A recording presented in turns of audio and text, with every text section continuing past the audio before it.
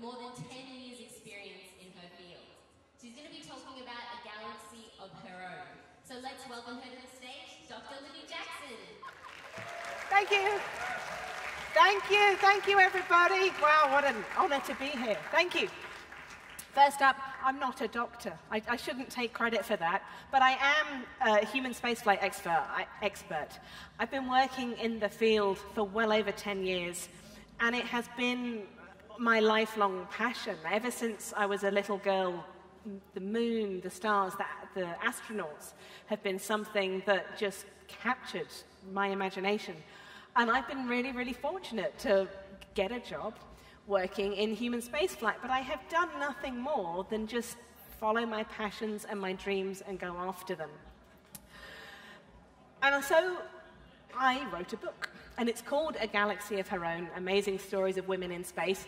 There will be copies on sale afterwards, and I'll be signing them for anyone who would like a copy, so do stick around if you can. But, oh, he's over there. There's over there in the corner, stage right. But why did I write this book? I'm guessing the pictures you can see behind me. Certainly you know the guy on the right. You probably know of the name of the guy in the middle, I'm sure, and you might know of the name of the guy on the left.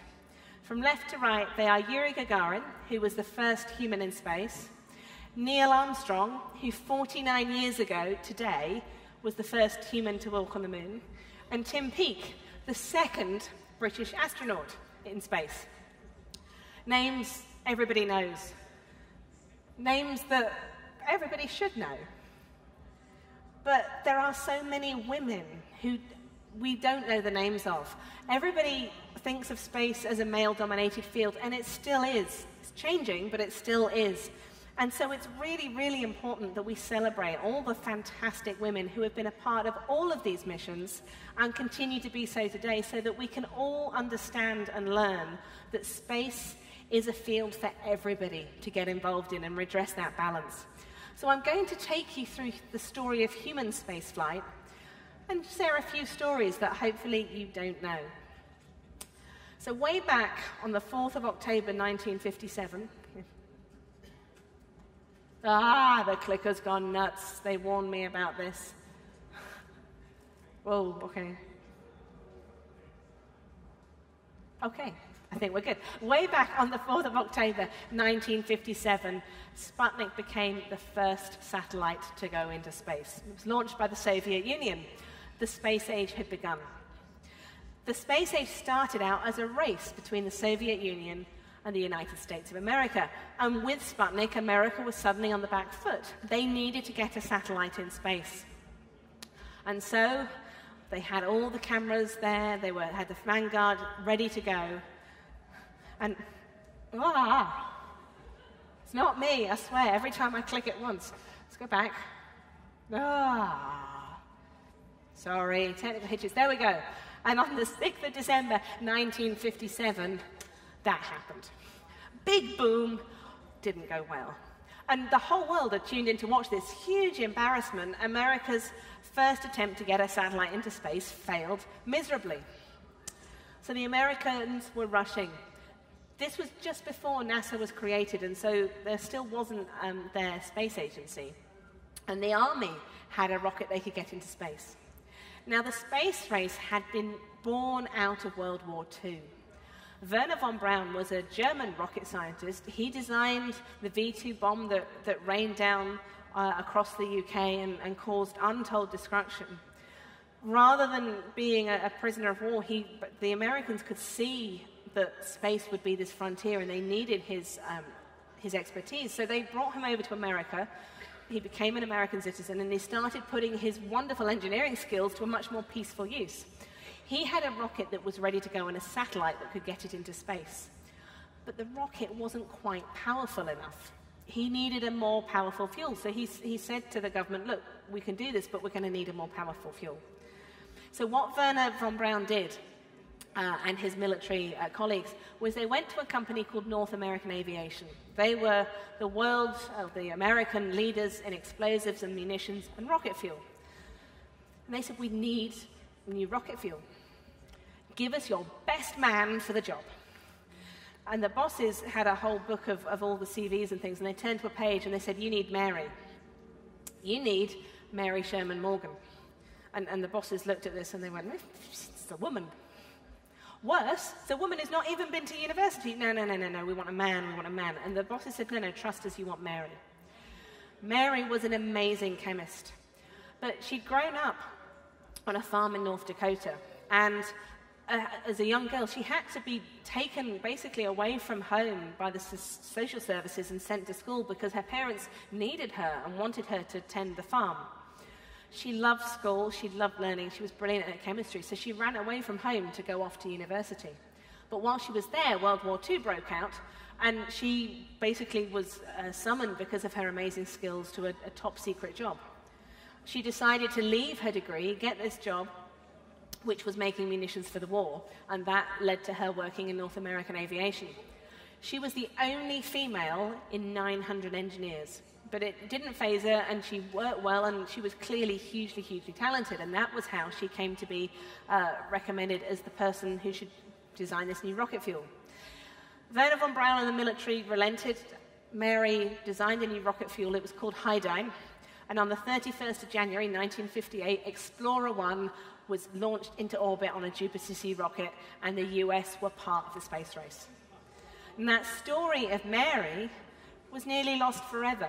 She retired not long after this success, brought up a family, and because of the sort of top-secret nature, she just really didn't talk about her work at all.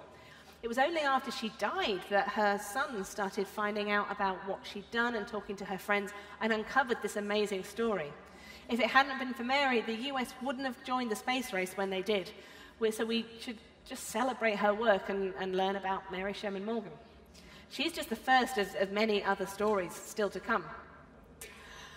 After the satellites, the space race developed, and we got to sending humans into space. And on the 12th of April, 1961, Yuri Gagarin became the first human in space. They got there firsts. The Soviet Union understood the benefit of that propaganda of those firsts. And so after the first man in space, they wanted to get the first woman in space. Now, the Soviets were flying a spacecraft called Vostok. And it couldn't land on Earth. In order to safely go into space and get out again, you had to get out of this spacecraft a little while up, a few kilometers in the air, and parachute back to Earth whilst the spacecraft went and crash landed. And so the Soviets were looking for female parachutists, and they found Valentina Tereshkova. Valentina wanted to be a train driver when she was young. She would see the trains going into Moscow. She thought that looked like fun. She wanted a fun, amazing, adventurous job, and that was what led her to learn how to parachute. She wanted some adventure. She was plucked from there, but again, it was top secret. They said, no, come and train as a cosmonaut, but you can't tell anyone. She couldn't even tell her mother, Elena. She would send letters back to her mother, telling her all about what she was doing in the national parachuting team. That was the story she had told them. So when, on the 16th of June, 1963, she went into space, the first woman in space, her mother had no idea. It wasn't until the neighbors ran around to Elena's house and said that, your daughter, she's in space. Elena said to her, no, look, I've got letters from her. She's away, she's learning to parachute. She's not in space. They said, no, come and see. She walked round to their house, she saw her daughter on television, and Valentina Tereshkova, her daughter, was the first woman in space. A name that we should never forget. But Valentina's flight was not without problems. The engineers had loaded the software incorrectly, and she noticed while she was in space that this spacecraft, rather than returning safely to Earth, was programmed to go further out into space, leading her to just die slowly in space. She noticed it. She got the engineers to fix it. They sent up some code to the spacecraft. She returned safely to Earth. She noticed it. But everybody basically blamed all of the mission's problems on Valentina. She was a woman. She was the one. It would be a woman's fault. Could not possibly be any of the male engineers. And they lived with that knowledge for 30 years until they finally said, okay, it was our fault. Valentina took the rap. She knew that that was the way it needed to be. She knew that it was important for the Soviet Union to present a united front. But now we all know better. Valentina was a wonderful, wonderful cosmonaut, and her name should be remembered. The Americans, whilst Yuri and Valentina were heading into space, hired their own astronauts. This is the Mercury 7, the first group of American-US astronauts.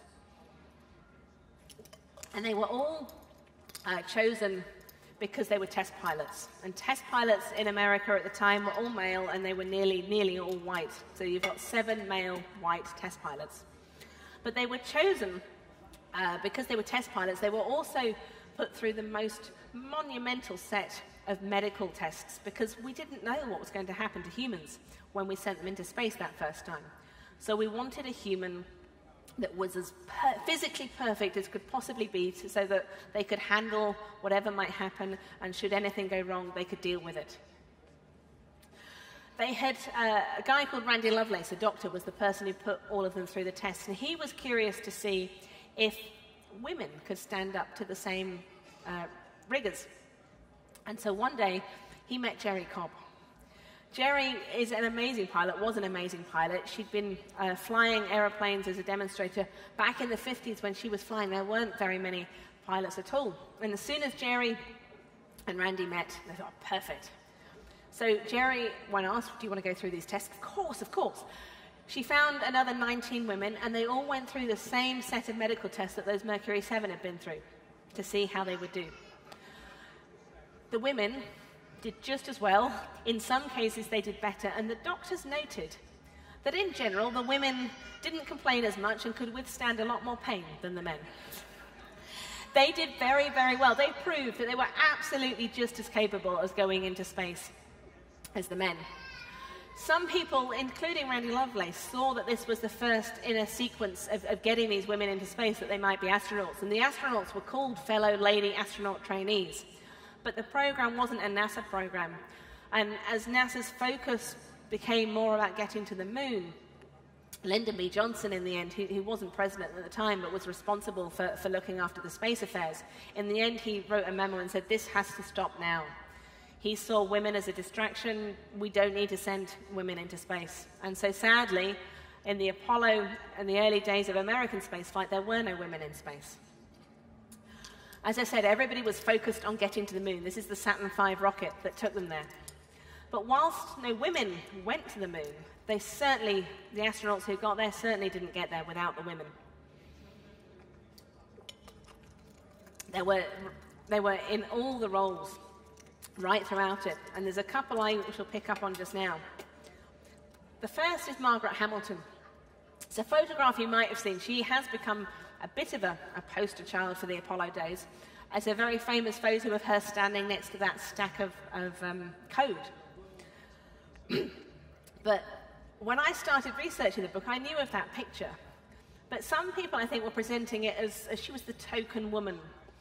They're working on the code and just sort of there to say, hey, look, we're not just men. What I discovered, and I didn't realize, is that not only did Margaret write it, Margaret was the lead. She was in charge of the whole team that wrote the software that got Apollo to the moon. She coined the term software engineering. She invented this job. She loved maths. She went off to study maths at MIT in America, and as she started sort of hearing that they would be recruiting people to write the software to go to the moon, she said, that's what I want to do. She made sure she found out about the jobs, she applied for them, she got them, she was in charge of the team.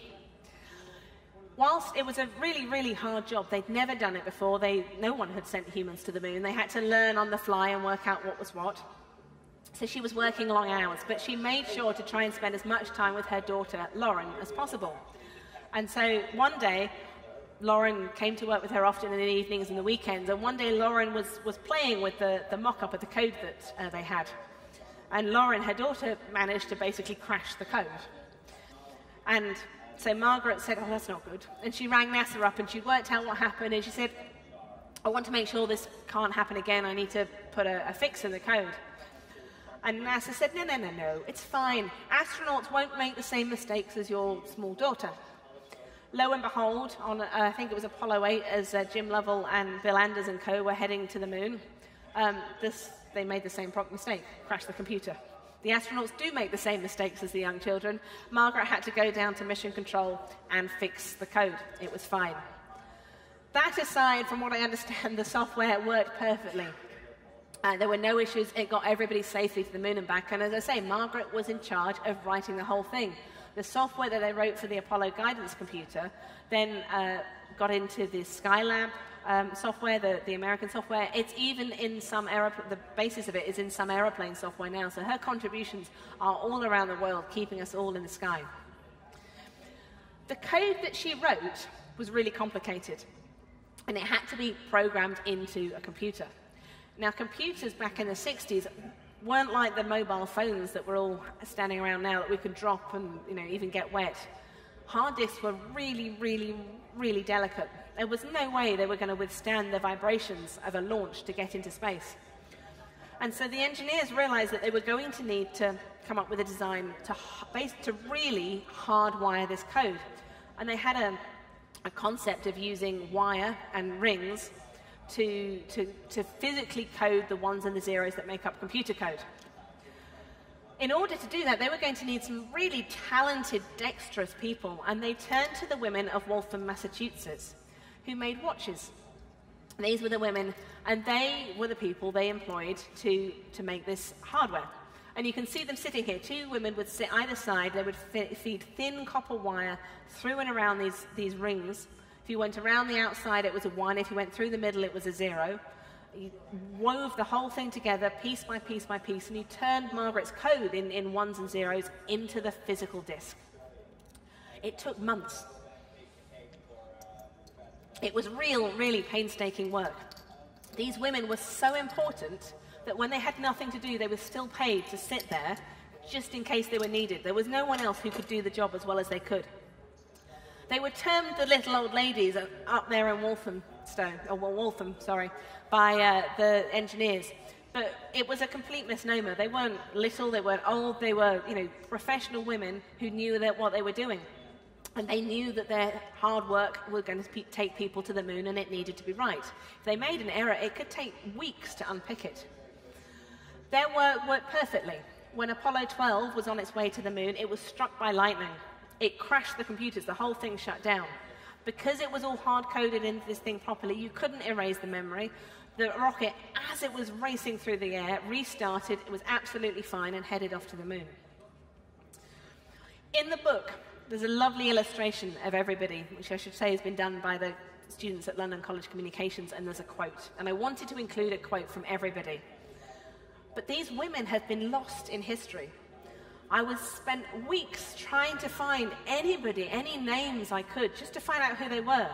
Raytheon, the people they were working for, said, no, they've even got a note on their website, we don't do historical things anymore, they're not interested. I put shout-outs out, I spoke to all my contacts throughout the world of human spaceflight, and no one could tell me their names.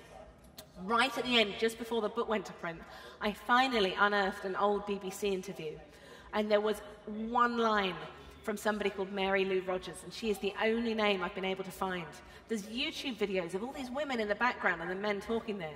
They have been completely lost to history, and without their hard work, their contributions, their dedication, we would not have got to the moon. And so it's really, really sad that we don't know who they are, but they are just one part of so many other things that has been going on across the world of human spaceflight.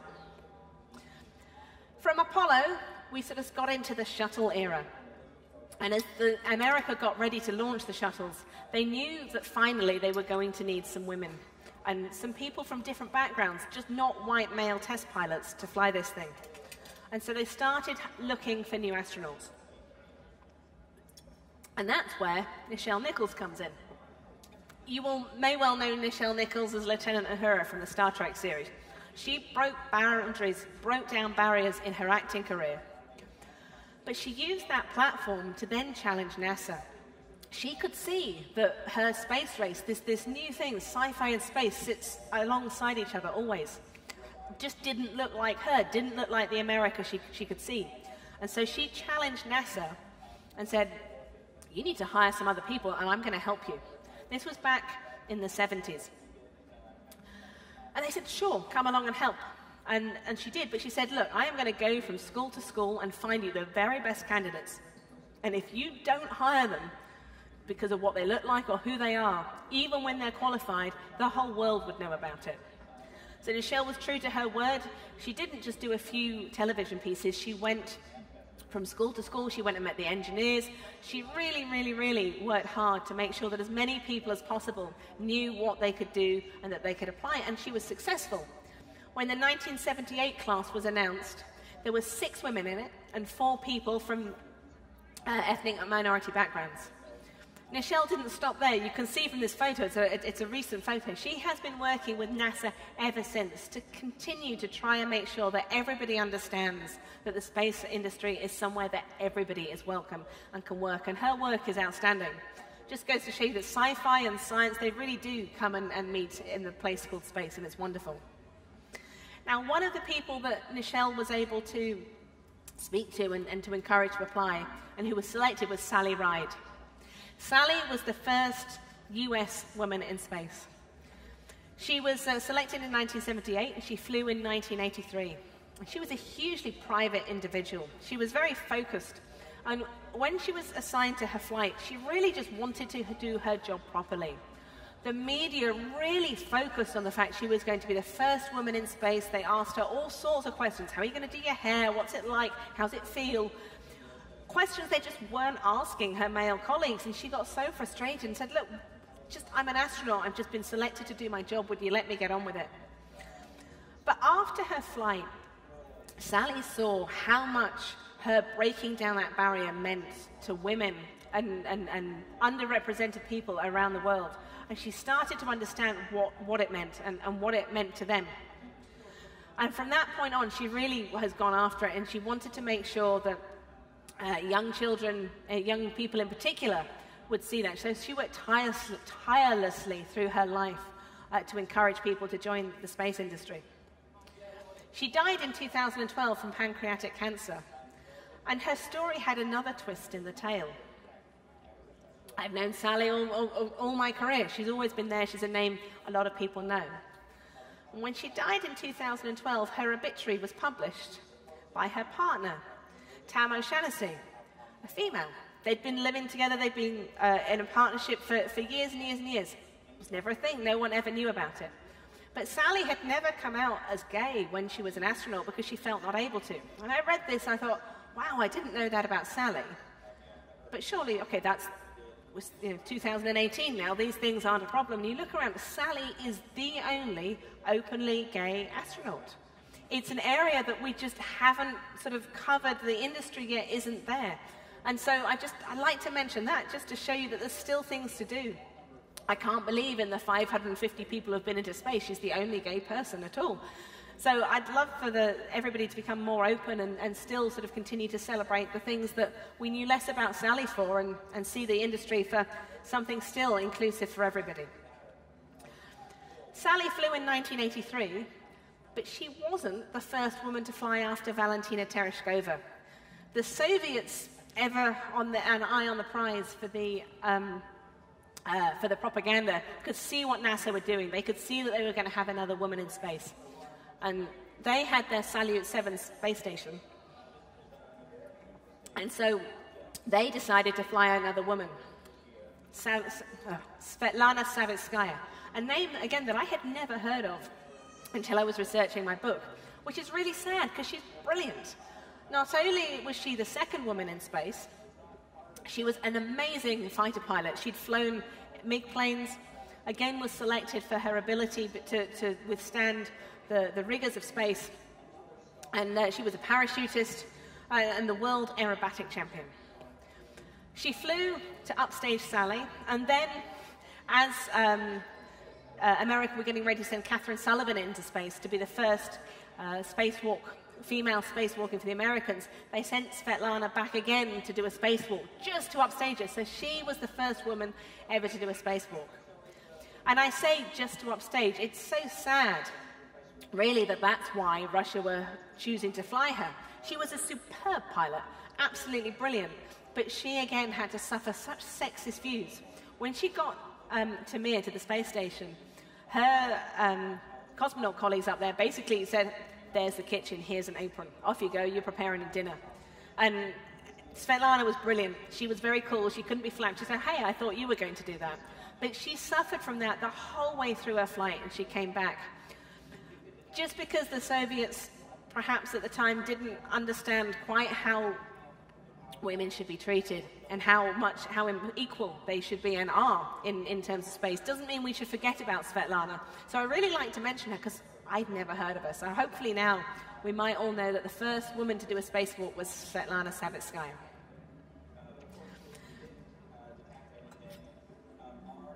I mentioned the Mir space station there. That was the follow-on to Salyut. Beautiful, beautiful space station. The first woman to visit the Mir space station wasn't a Russian. Svetlana visited Salyut. The first woman to visit Mir was Helen Sharman, our first British astronaut. Not only was she the first British astronaut, not only she wasn't the first British woman astronaut, she was the first British astronaut. She was the first woman to go to the Mir space station.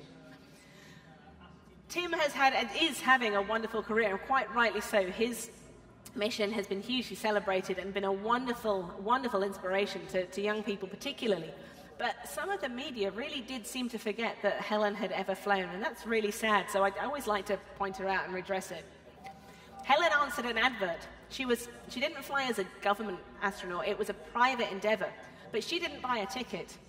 It was really sort of the early days of reality TV. A consortium of British companies decided we should get an astronaut into space from the UK. There was a Russian seat available that they could pay for. They ran a whole selection campaign. Who was going to go over to Russia for training was announced from the Science Museum. And it was announced to be between Helen Sharman and another Tim called Tim Mace. And they headed over to Russia for final training. And Helen really at that point assumed she was never going to go because she was a woman. And you're going over to Russia, and we've just spoken about the views that they have. And so she was flabbergasted when just about 8 weeks before the flight, she was finally picked. And she flew. She spent 8 days in space. She had a brilliant mission on Mir. She carried out science experiments. She did photography.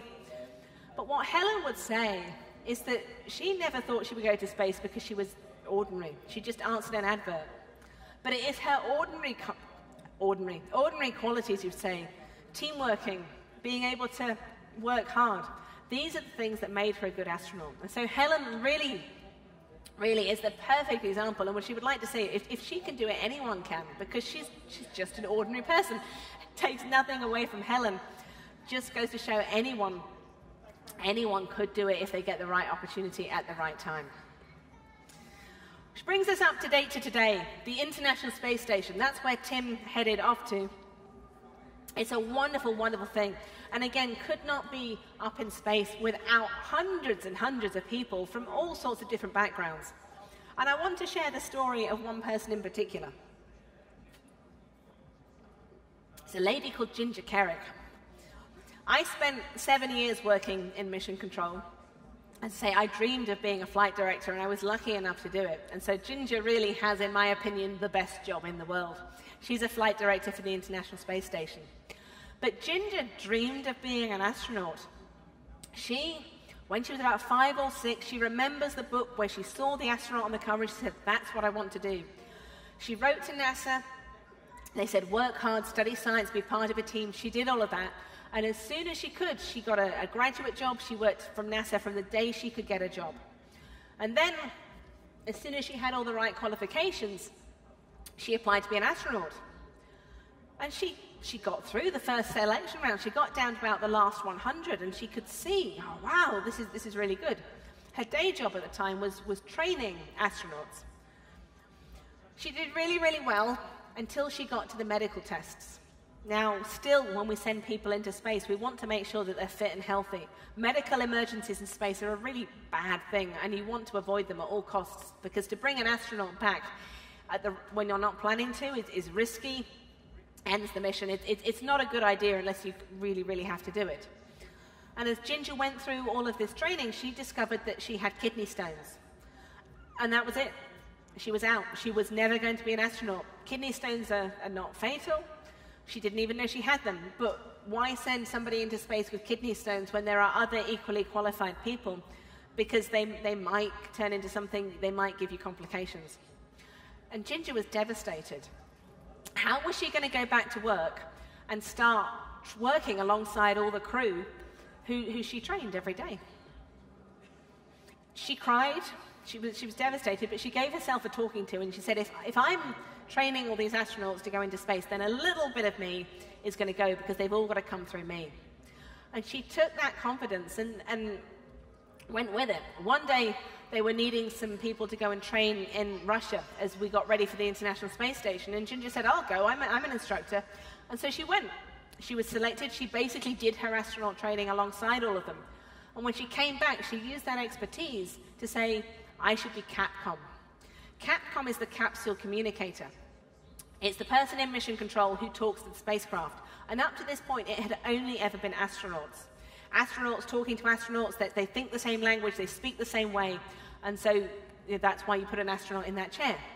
But we were going to be doing 24/7 operations for the space station. There weren't enough astronauts to go round. And so Ginger said, look, I've had all this astronaut training. I've been alongside. I'd be perfect at this. And Ginger became the first non-astronaut Capcom in mission control. And from the seat in mission control in Capcom, the person who sits next to them is flight director.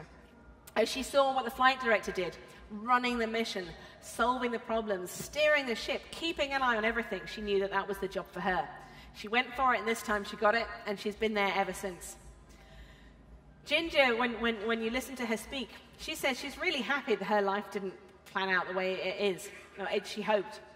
There were bumps in the road, she took stock, she went around them. Over 500 people have been into space. Less than 100 have ever sat in the flight director chair. So she's even more special than the astronauts now. And I completely agree with her that she has the best job in the world, and she wouldn't have it any other way. So she's really quite happy her life didn't work out quite as planned. That's today. The future in space is changing. There's now a third nation that's actually launched their own people into space on their own spacecraft, and that's the Chinese. And Lu Yang was the first Chinese female taikonaut. I mentioned the selection process earlier for the Mercury 7. What the Chinese had to go through was even more crazy. Not only did she have to be a perfect physical specimen, she could have no scars, no tattoos, her family history had to be correct, she had to have the right accent, she was absolutely perfect. We know very little about Lu. She's flown in space once, but the Chinese still keep a lot of things to themselves. But China are there as a world player. They have a space station. They've got a second one now. Hopefully, perhaps we'll see Lu fly to it one day. And they're talking about going to the moon and Mars. And it's a really exciting time with all these players. And where we are thinking now for the future of human spaceflight is Mars. That's where we're pointing to. That's what we're thinking about. It's a really, really exciting time now. The space station is there. But the European Space Agency and NASA and the other international partners around the world are talking now about the Gateway, a very small space station out near the moon where we could start learning how to live and work in space. We'll go there for 30 or 60 days at a time. It's going to be a really harsh radiation environment. But from there, we will be able to send missions back down to the moon and then get ready for going on to Mars. And we will, I am certain now, see people get to Mars within the lifetime of the young people, and I hope in my life, if I live to a ripe old age, I am convinced that we will see humans there. But that endeavor now isn't just going to be national space agencies. Commercial spaceflight is really starting to take to it. And one of the big names that you will have heard of, if you've seen the cherry red Tesla that went into space, you will have heard of SpaceX. You may not have heard of Gwynne Shotwell. Gwynne Shotwell is the chief operating officer of SpaceX. She sits under Elon Musk, and she is really making all of that happen. All of those rockets, everything that you see happen, Gwynne is at the top of that tree. Elon's out there tweeting and being the brains. Gwynne's doing all the hard work. She's always been an engineer. She started in space industry companies and then got into management, and she worked for SpaceX and has just worked her way up and through it. She liked space and engineering as a kid, but she thought it might be a bit geeky. She wasn't sure it would be her. She wasn't sure it was cool. And then one day her mum took her along to the STEM event. she started meeting engineers, just like everybody out there today can go and meet all the wonderful engineers and scientists who are out in all the different fields. And Gwyn met a female, and she saw that this was something she could do. It wasn't a non-cool job, and she's now COO of arguably the coolest space industry company that there is. Everybody knows who SpaceX is now, and she's a part of it. And SpaceX have said they want to get humans to the moon and Mars. SpaceX will be a part of it. It will be part of NASA. There are other companies out there like Blue Origin and so on. And we are going to get to Mars. All of those women have been a part of that story. My message to you is that all of you can be a part of this. The first person on Mars is alive today. Could be one of the young people in this room. It really, really could. To get there is going to need a mass effort. It's going to need people from across the industry. You've seen that it's not just the astronauts. There are lawyers, there are medics, there are doctors, there are seamstresses, there are watchmakers, there are communications people. There are all sorts of different people getting involved, and they will all come together to get us to Mars. Whatever it is you enjoy doing, whatever your passion in life is, go and do it. All of these women I've been talking about got to do their jobs because they found something that they enjoyed doing, and they didn't let anyone tell them they couldn't do it. They come from a whole different series of times where women's roles have been different and they're evolving. Whatever it is you enjoy, just go for it. Don't let anybody else tell you can. If you want to come and be a part of the space industry and the part of Mars, we would love to have you. Thank you very much for your time.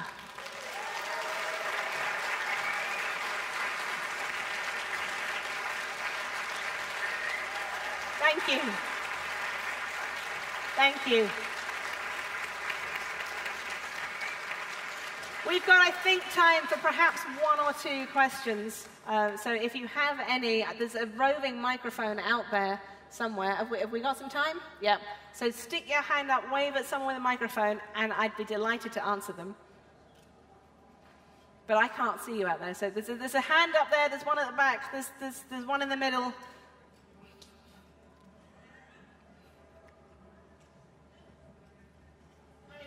Hi. That was really awesome and really inspiring. Who is the one woman who didn't quite make it into your talk you would love to have visited? Oh, there's so many. I have to pick one now. I have to pick one. Actually, maybe one of the people I haven't mentioned and I should have done. There's in the book, there's not one woman, but there's a group of women, and I've picked out the Mercury 7 wives, who were the wives of those Mercury 7 astronauts I talked about. But they're in there because they represent the support that everybody has within the industry. All of the people there, all of the astronauts who go into space, they do it because they have people around them who are supporting them as well. And that's a really, really important part of the story as well. No one makes it on their own. There's always a husband or a wife or a partner or a friend or a daughter or a son helping them keep going. And that's really important too. So go after your own dreams and support your others as your friends as well. See, we got another question. Yeah, at the back. Hopefully, yeah, it's on. Hi, Libby. Thank you for that chat. I was just wondering how you encourage sort of younger girls into getting into sort of physics and chemistry, because obviously there is this massive dip at the moment in girls in those particular STEM subjects, and I was just wondering about sort of outreach and things like that going into schools. This has become a real passion of mine recently. We have a very leaky pipeline. From the youngest people, we see people dropping out every step along the way. And where I truly believe at the minute we can make the biggest difference is by changing society and changing the conversation. I have a young niece, and it's watching her that has really got me so het up about this. She's just come to the end of her first year at school. She has loved football, cars, space, rockets, all sorts of things, all through her life, and she's been brought up in a family where we just get on and everybody's free to do whatever they want. Her cousin loves dancing and princesses and all the rest of it. It's just, they find their own way in life. As soon as she has got to school, she has suddenly learned that what she likes is for boys. And that's not through her teacher, that's just through her friends, through toy boxes, that she went to her school fair and there was a girls and a boys tombola, and she's suddenly understanding that these interests are boys' interests. Now, we will encourage her and we will say, no, you have to be strong and you have to keep going. But she's going to have to fight that now. And she might have the courage and the strength and belief to do that. She might not. And there will be other girls in the class who maybe not. There will be boys in that class who enjoy being creative, who enjoy dancing or theatre or caring or want to be a nurse, and are suddenly learning that they're not for them. And that's what we have to change. If we can do outreach to help teachers and professionals understand the power they have to try and treat young people equally, to help them see that there are no girls' jobs or boys' jobs. Everybody can go and do whatever they want, regardless of any label that society puts on them, whether that's gender or race or background or upbringing or disability or the color of your hair, whatever it is, it's got nothing to do with what you can and should do, and go for it. So that, for me, is really the message that I hope that any outreach can do, and that we can do so much more, and that we can encourage everybody to follow their dreams and their passions.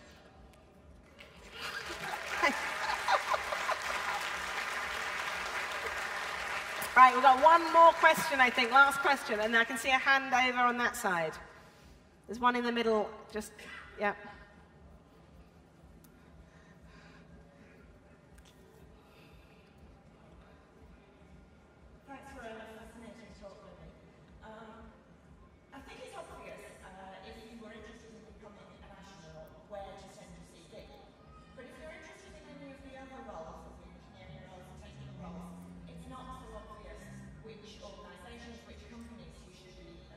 What suggestions do you have on that? What I would say is that whatever age, whatever your skill set, whatever your background, there will be a job for you. You sometimes have to do some work to go and bash down those doors. And whether that's in space or whether that's in whatever else you're interested in, there are so many jobs in the world.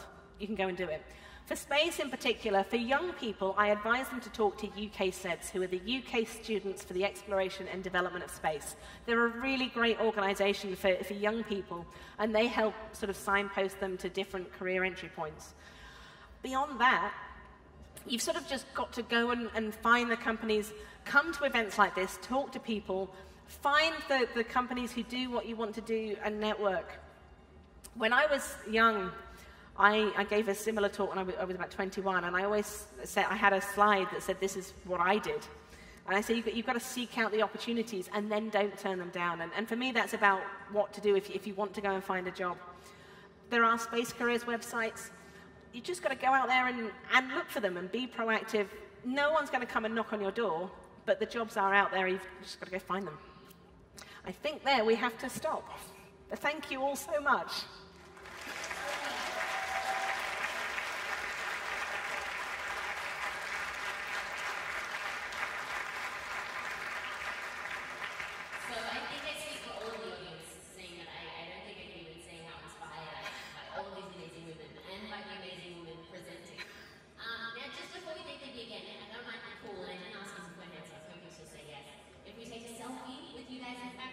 Oh, yeah. Cool with that? We need the house lights up, though, if we can do that. Could we get... Hey! Okay. Am I going in? Oh, wait, we do this. Yeah, yeah. Not that skilled. All right. Everybody wave. Everybody wave. Yeah. Very That's nice. it. You're looking fabulous. Yes. We did it. Thank you all. Thank you. And then, Cindy, just another reminder. Oh, yes. Yes, maybe Libby. Yeah, books for sale. Yes, Libby will be over there signing books and things if you want to ask a few more questions. So let's thank Libby again. Thank you. Thank you, everyone. Have a great festival. Thank you.